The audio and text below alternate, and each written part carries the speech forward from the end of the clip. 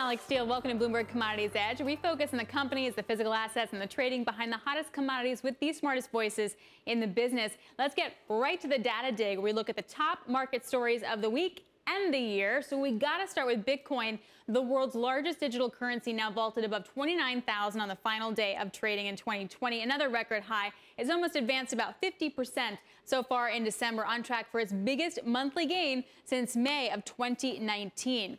We also had a pretty bullish U.S. oil inventory report this week. Stockpiles falling a whopping 1.6 million barrels. That's twice as much as expected, basically due to PAD 3. Now, that's just one supportive data point.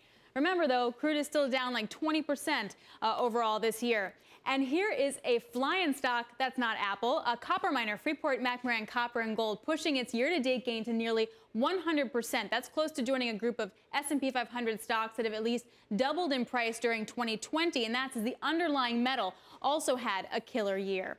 So let's stay with copper and get into the ring. The metal now poised to top annual gains for base metals in 2020. Joining me now with the analysis of Bloomberg Intelligence mining analyst Andrew Cosgrove.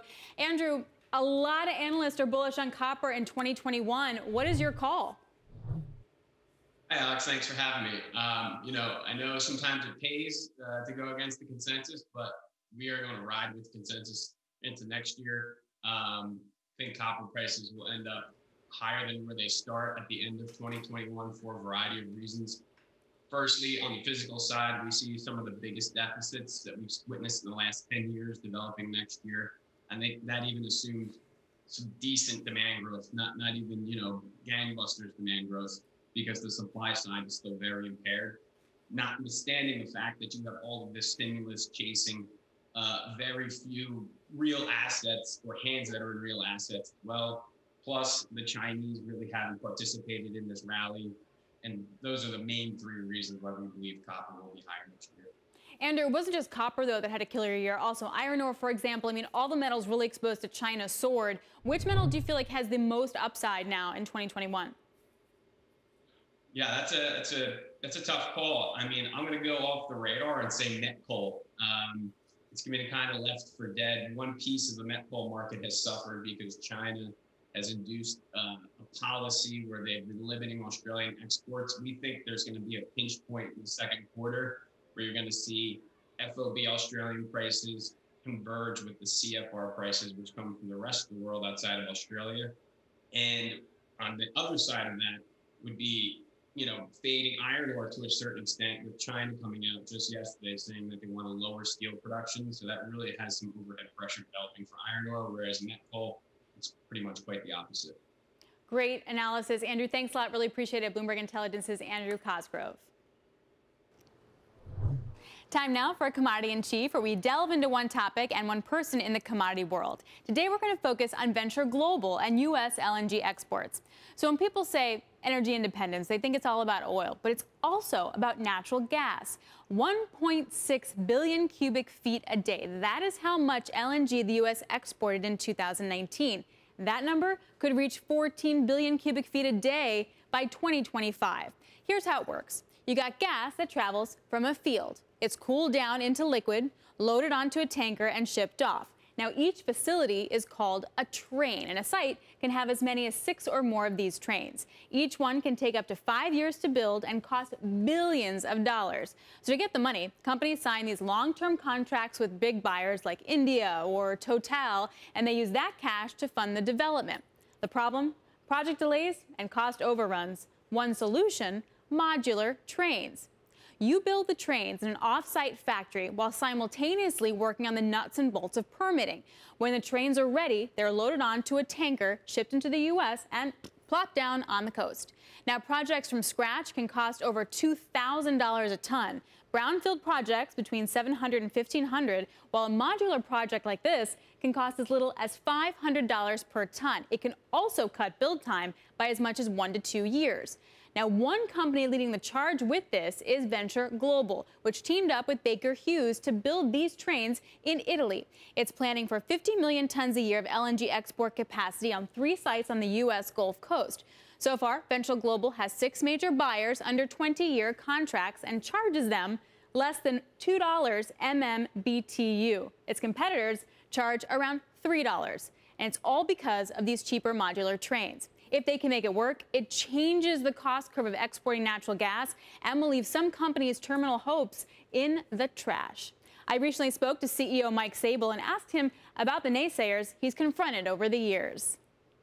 The reason that we've had a lot of naysayers is the same as you have in any setting where you have a major disruption of incumbents, where we have dramatically lowered the cost. And again, a risk-adjusted cost by definition in commodity segment is king. And so we are disintermediating some large players in the market, but ultimately we're delivering a lower electricity cost for customers.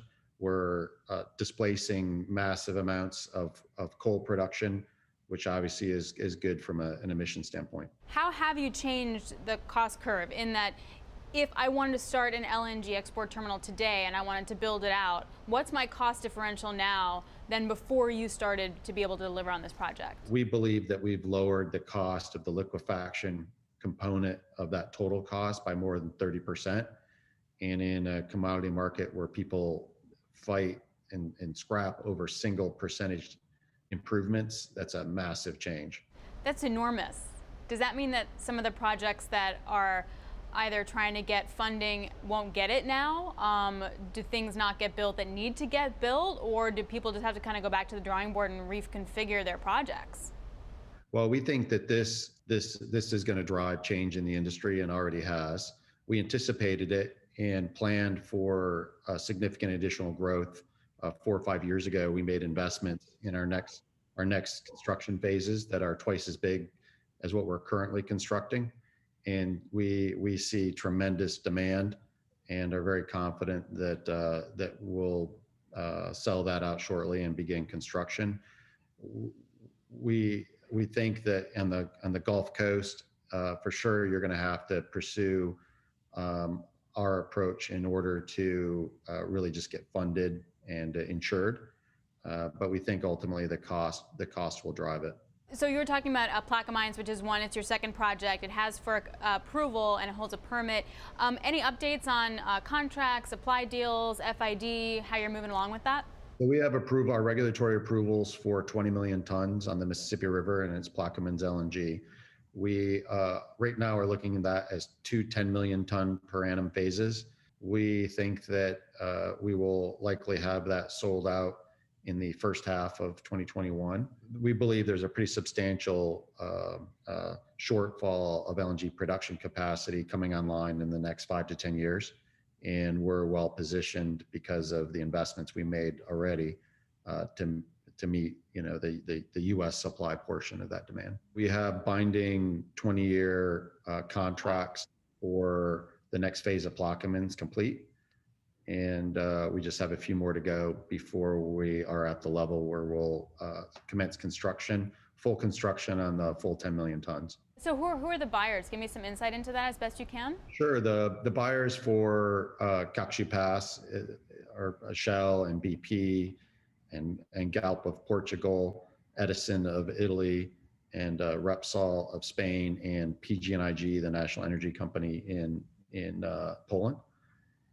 And our first customers in Plaquemines have been PG&IG of Poland and EDF of France. Mike, do you still have a lot of naysayers? When you actually deliver and in one day place the liquefaction systems on its pads and plug it in to the rest of your process system, it's difficult to say that it hasn't been done when everyone can see that it's been done.